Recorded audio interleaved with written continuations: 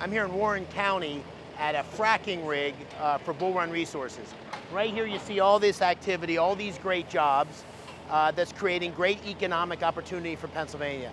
The fracking industry is a huge driver of economic growth. It could be a lot more. Kamala Harris and Bob Casey want to ban fracking in Pennsylvania. It's the key to Pennsylvania's future.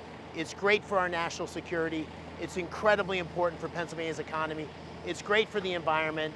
And this is absolutely out of step with the people of Pennsylvania, with the views of Pennsylvania. We got to support our energy sector here in Pennsylvania. It's the key to the future.